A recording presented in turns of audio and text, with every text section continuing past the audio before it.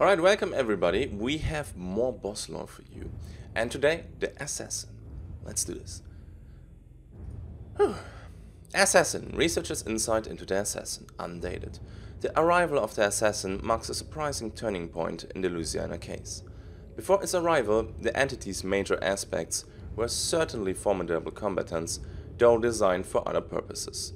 The humanoid assassin seemed especially sculpted to shock humans and destroy them. Accounts of such a creature are similar. That of a tall humanoid figure who can seemingly melt into a swarm of insects. Whether or not this is the result of trickery or actual physical transformation is debatable, though with all things relating to this case I am inclined toward the belief in the most outlandish and bizarre theorizations one day and incredulous the next. Of this I've noted a remarkable pattern in its behavior. The assassin seemed capable of remarkable feats, chief among them the ability to split into three manifestations of itself. These manifestations would function as a distraction, attacking hunters independently, while the true assassin would use the opportunity to find the right moment to strike. Thankfully, Harold Black preserved much of what we know. His encounter with the assassin seems to have forged him into the man we revere today. His account, in typical Blackian fashion, seems indirect by modern academic standards. Indeed, he does mention his failed career as a writer, and his inability to inform clearly seems to affirm this. However, this does give a rare insight into the abilities of the assassin, particularly the development from a human host. You'd be forgiven for missing some of the more pragmatic information, such as that the assassin's chest seems to harbor a vulnerable point. The Journal of Harold Black, undated, black leather-bound, handwritten, 6 inches by 8.25 inches wide, 1 out of 5. Light the shadow that has so dogged my steps on the brightest days. The words had come to me as I stumbled out of that labyrinthine prison, having for the first time become a quarry, prey to that roving swarm. My friends were dead, butchered by its blades, and my final shots had no effect, as the ricochet of iron and stone, the swarm, undisturbed, lurching towards me on 100,000 legs. I had vaulted gantries, burst through doors, leaped the corpses of my comrades, to come outside again to breathe clear air. And in that moment of unrivaled and brilliant life, the final words of my father came to me. Light the shadow that has so dogged my steps on the brightest days. Words that I had fled from, south to Atlanta, Tallahassee, Jackson, New Orleans, and finally Baton Rouge. Yet they had caught up to me. His cursed prophecy proved self-fulfilling. In the weeks immediately after his passing, I'd awoken from the echo in a cold sweat and been trapped in their rumination until sunup, watching the dark corners for the spectre they heralded. In the end, it proved that the unease they caused set me on a path fraught with pitfalls. A path here. Blinking in the sun, staggering down the steps of that prison, they came to me as a stroke of clarity. I would light the shadow that had dogged my steps. I would repay my inherited debts. The assassin, so aptly named, destroyed the man I was. A man scared of his shadow. In his place stands someone I am unfamiliar with. Perhaps this is one purpose of this journal. The second is the aforementioned repayment. A great deal of blood has been shed in the writing of these pages.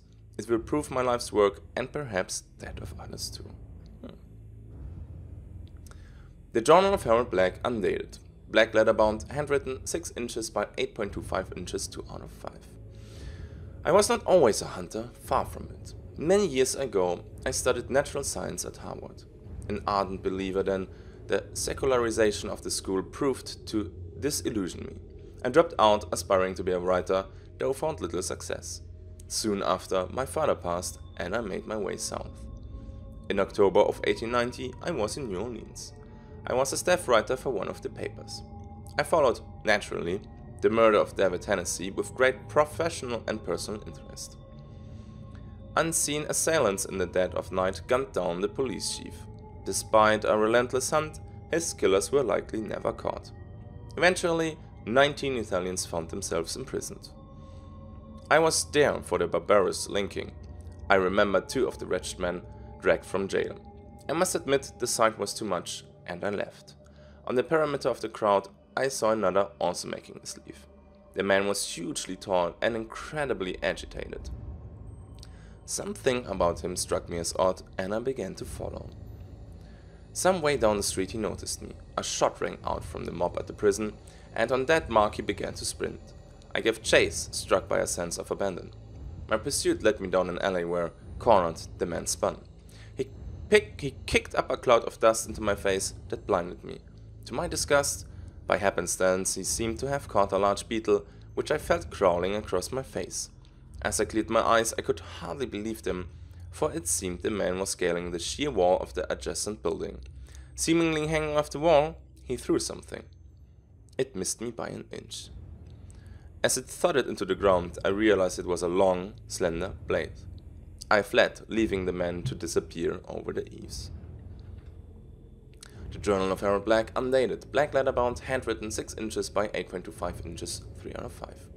Shortly after, I was fired from the paper. My editor, John C. Wycliffe, took objection to my portrayal of the events of the linking.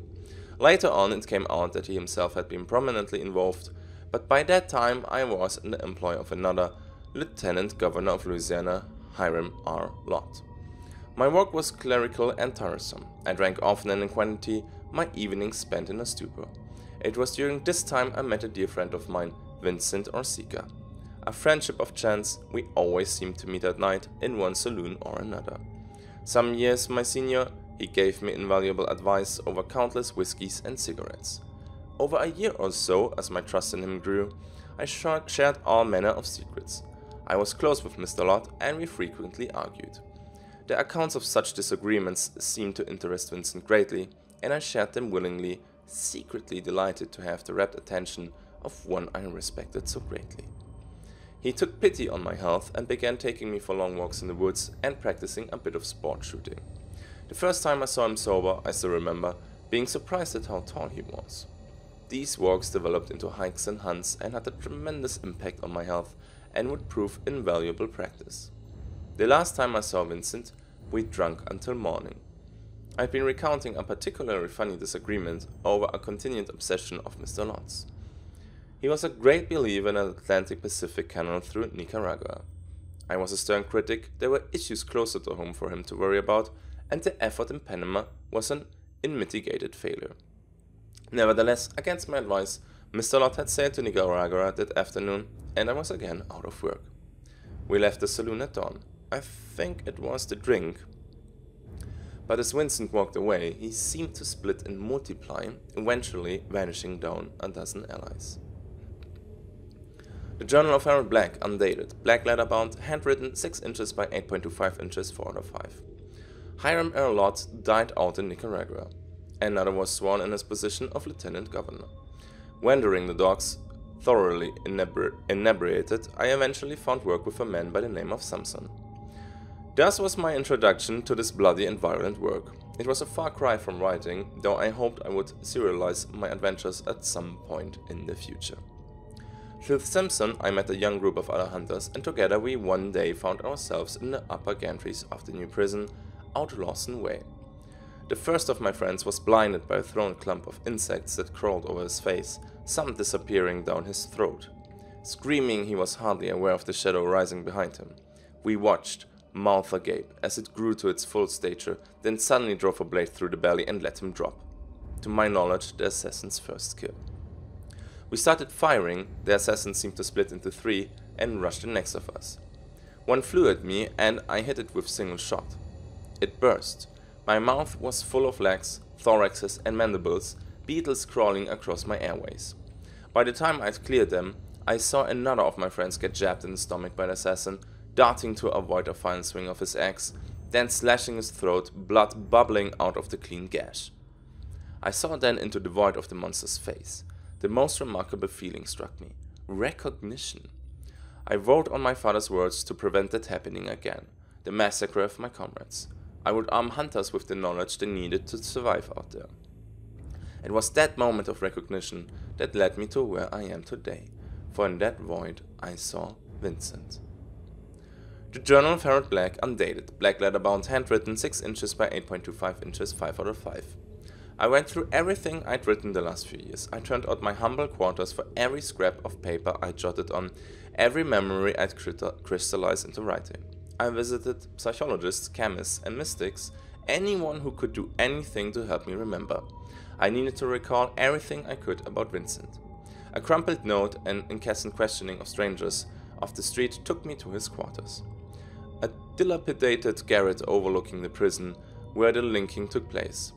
Bare of furnishing. Again, a sense of recognition. As I walked the streets outside, I realized I'd been there before. The alley the man had disappeared down. I put everything relevant to paper. Another line of inquiry took me closer. Apparently, another hunter had seen the assassin by the name of Glanton. I found him out in the bayou, inhabiting an abandoned church deep in the hunting grounds. He was dressed in black and had strung bones from his clothes, yet his face was youthful and plain. The assassin had come to him one night, and they had fought until morning. The fight was only over when he had planted a blast from his Romero straight in its chest, which had caused it to recoil and flee. I asked him where this had taken place. He laughed and gestured to the church. He was waiting for it to come back. Disturbed, I returned to the city. Bringing everything together, I had a picture of the assassin. I presented this information to other hunters, and not before long. I was ready to track it down and kill it. Only I didn't. My men stopped me. They promised me a share of the bounty. The information they'd assembled was valuable, but they couldn't risk losing me. They asked me instead to study the monsters, to eliminate them. I'm ashamed to say I assented. And thus was this journal born and found its way to you. Light the shadow that has so dogged my steps on the brightest days. Well, now we can call him Vincent. Pretty nice. So it's a little bit more personal why we kill him. Alright, thank you for watching this one. We have only the butcher left, and I will go straight to a recording of this one. Have a good day, and see you in the next one. Bye bye.